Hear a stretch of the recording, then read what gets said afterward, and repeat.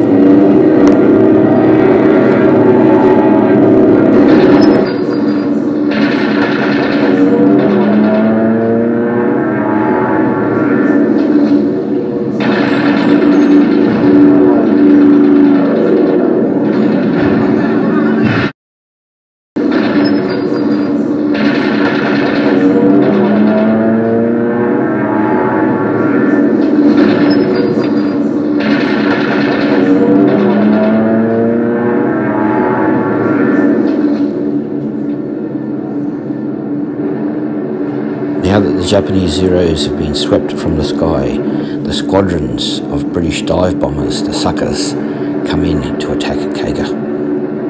The Japanese carrier's defence against air attack is to do a hard turn either to port or starboard and circle, hoping to throw off the aim of the attacking aircraft.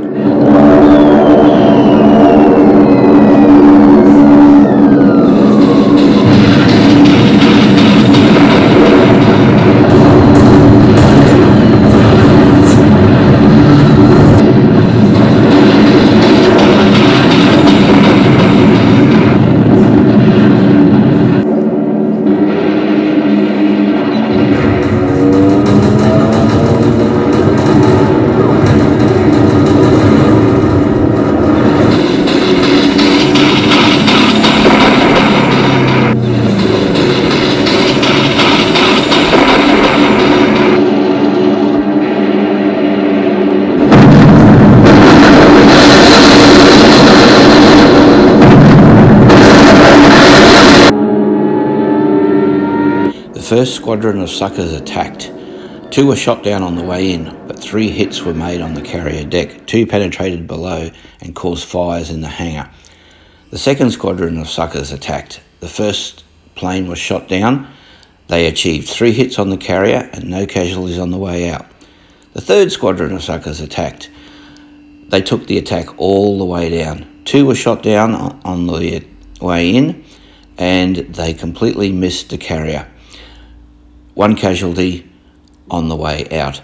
Kaga's damage has reduced its speed to 17 knots, which makes it a better target for the torpedo planes. Here come the string bags, so called because they were made of timber, covered in canvas and held together by wire. Their double wing gave them an excellent lift capacity, which made them excellent carrier torpedo bombers. Obsolete by the beginning of World War II, they were all the British had, and provided there were no enemy aircraft around, they could do the job. Let's see if they do.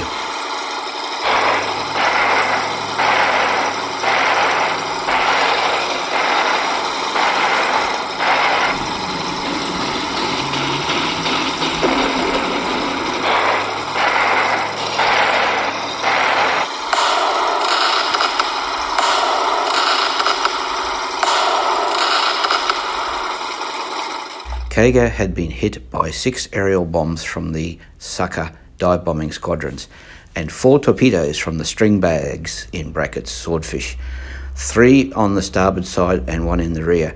The crew could not fight the fires below decks and repair the torpedo damage.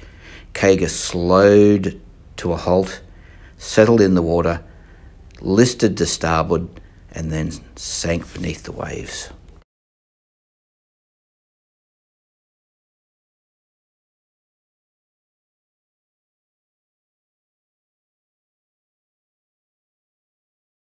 The remaining squadron of string bags now turned their attention to Mutu and went into the attack. Mutu, however, had 2 heavy destroyers as escorts, and when they saw the attack planes approaching, they immediately turned to try and cut them off and add their anti-aircraft fire.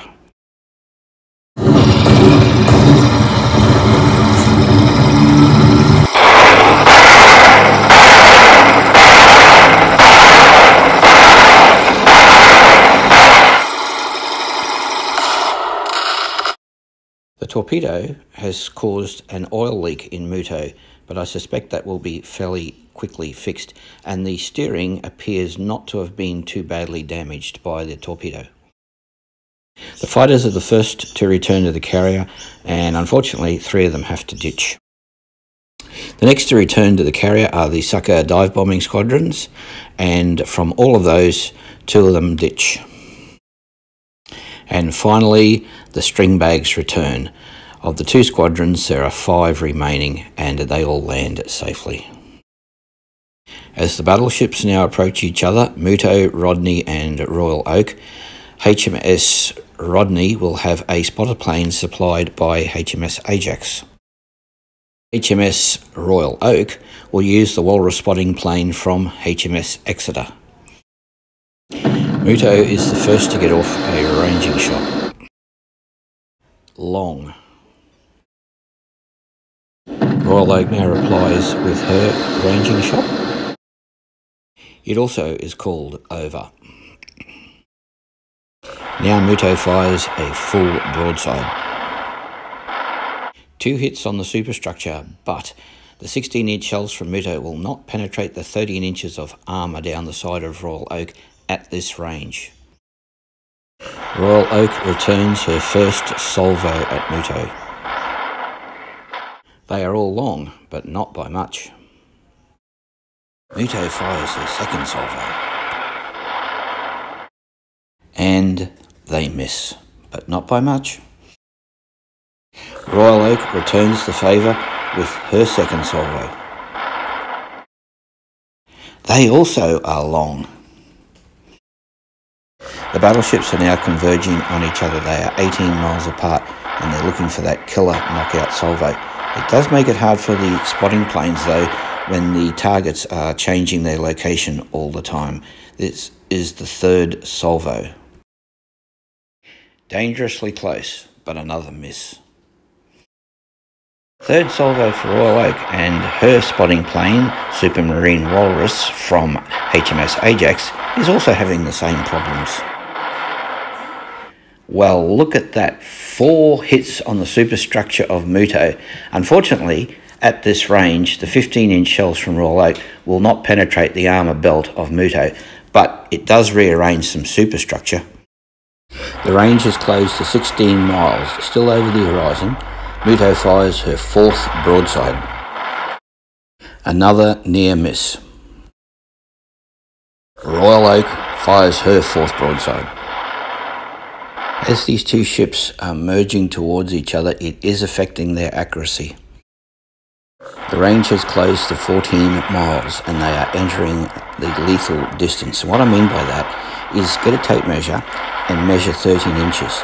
That is the thickness of the armour belt that runs down the side of these ships, pure hardened steel, and yet their shells at 14 miles will now be able to punch through that if they hit at the right angle. And I almost spoke too soon. Royal Oak receives 5 hits in this salvo, but luckily none of them have penetrated inside to do any real damage. Royal Oak returns her 5th broadside and misses. Meanwhile, Ark Royal is launching her 2 squadrons of sucker dive bombers. The distance is now closed to 12 miles, and Mutu fires her 6th broadside and misses. Royal Oak returns her 6th broadside and actually scores 1 hit on Mutu, but it does not penetrate. The range is now closed to 11 miles, and this will be the 7th broadside from Mutu. This latest straddle from Mutu has really caused some damage to Royal Oak. The bridge has been put out of action, and one of the shells has penetrated into the boiler room, destroying the boilers, causing all sorts of damage, fire and chaos. The ship is slowing to a stop. Royal Oak has 1 last salvo left in her. This last straddle from Royal Oak hit the Mutu 4 times, and one of the shots actually has destroyed the bridge on Mutu. So, with no bridge, Mutu turns away from the fight, not realising the dire straits that Royal Oak is in. And to add to her woes, on the horizon are squadrons of sucker dive bombers approaching. Mutu's anti-aircraft fire starts up, but it's only at 75% effectiveness because of all the battle damage.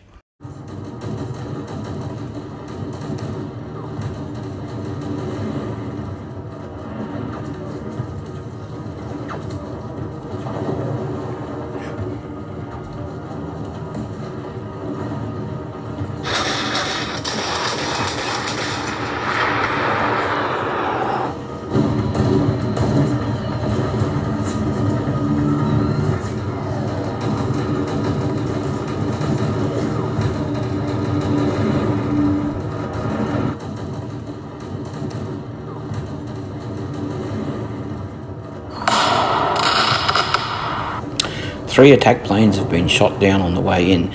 They've achieved 2 hits and 1 miss, but there was no real penetration damage. Now the 2nd squadron go in for the attack.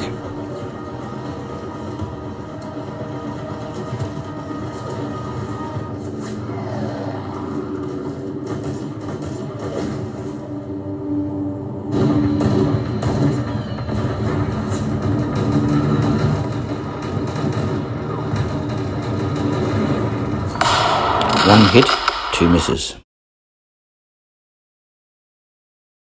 On returning to the carrier, the dive bombers have been badly shot up and one ends up ditching. Ark Royal now has a total complement of 17 fighters, 3 dive bombers and 5 torpedo planes remaining. But what of the battleships? Mutu has turned away from the action with her bridge destroyed. The battleship is now completely in the control of a lieutenant. The 2nd main gun turret is out of action. Her anti-aircraft guns are down to 50% and she is limping at 12 knots. Royal Oak has managed to put out and do some emergency repairs to her boilers and is now able to cruise at 13 knots. Her anti-aircraft guns are only 75% effective. She needs to go home for repairs. But what of HMS Rodney while Mutu and Royal Oak have been battling? At the beginning of the engagement, the commander of Mutu ordered his 4 light destroyers and 1 heavy destroyer to do a bonsai charge on HMS Rodney to push the battleship away from the engagement. Between these 4 light destroyers and 1 heavy destroyer, they have a total of 33 long-lance torpedoes. Each one is a ship killer with a 490 kg warhead. Extremely long range, and because it's not compressed air driven, it doesn't leave a trail of bubbles to be avoided. The smart move for Rodney is to turn away from these destroyers and try and keep them at a distance. However, her speed is only 23 knots and the destroyer's closing is 34 knots. Rodney has called in Exeter to help add to the gunfire. Rodney and Exeter open fire. Between them, they have 14 6-inch guns. Their 1st to 4th salvos miss, but on the 5th, they score 2 hits. On their 6th salvo, a massive 10 hits. Sagagi is out of action. The target then shifts to the furthest destroyer on the left. The 7th and 8th salvos miss, but on the 9th there are 8 hits and one of those shells penetrates down into the magazine and explodes. The target then moves inwards to the next destroyer. The 10th and 11 salvos miss, but on the 12th there are a massive 12 hits with 2 penetrations and again another magazine explosion. The target again shifts to the right. The 13th and 14th salvos miss, but the 15th salvo has 9 hits and 5 of those penetrate into the ship. The boiler room is damaged, the steering is locked to port, and there is massive internal damage. This ship is out of action. The last destroyer, Azakazi, in sheer frustration turns hard to port and launches her 6 long lance torpedoes. Then, behind a thick oily smokescreen, she retires from the action. The long lance torpedoes cannot be seen coming until it's way too late. Luckily, they all missed. Rodney and Exeter will dare not follow through this thick oily smokescreen as they do not know what possible ambush awaits them on the other side. The action is over. Exeter, keeping well out of range, moves around and finishes off the 2 badly damaged Japanese destroyers. Okay, so I'd just like to go through a couple of points that I hope you find of interest. And the first one is the naval tactic of crossing the T and why ships did it.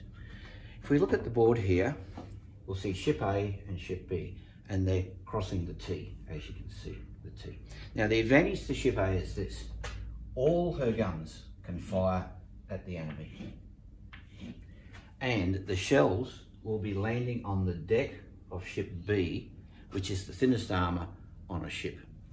Ship B in return can only fire her front guns, and they are firing at the belt armour of A, which is the thickest part of a ship's armour. Ship A will generally always come out well ahead in this type of engagement, and that's why in Navy terms crossing the T is an excellent position for a ship to be in. Now, how old is this tactic? Well, here's a picture of ships during the Roman Greek era, galleys, and you can see that they're crossing the T because they ram each other to sink the other ship, and that is the earliest form of crossing the T. Today, with modern missiles and whatnot else, ships fairly rarely get into that closer range to do this. And that brings me to the next thing I want to talk about is range. If you stand on the shore and look out to sea, you'll see about 5 miles. If you go up into the lookout of a battleship, that horizon's extended roughly 12, maybe a bit more. If you're relying on that to target your enemy ship, then you're way too close, and his shells can penetrate you and do some real damage. You want to keep that other ship as far away as possible, but still where you're damaging it. And so spotter planes come into play. Now, Japanese ships all carried spotter planes, whereas a lot of British ships didn't. They relied on their heavy cruisers that had these spotter planes on them. And there's a pros and cons for both of this, because to recover a spotter plane, the ship has to stop. The plane lands next to it, crane picks it up, puts it on the ship. Which would you rather have stopping? Your major asset, and you know, there could be submarines around and other ships, picking up a spotter plane or a heavy cruiser. So, you know, there's pros and cons for both. The British ships had to have the cruisers go with them everywhere they went, whereas the Japanese carried theirs with them.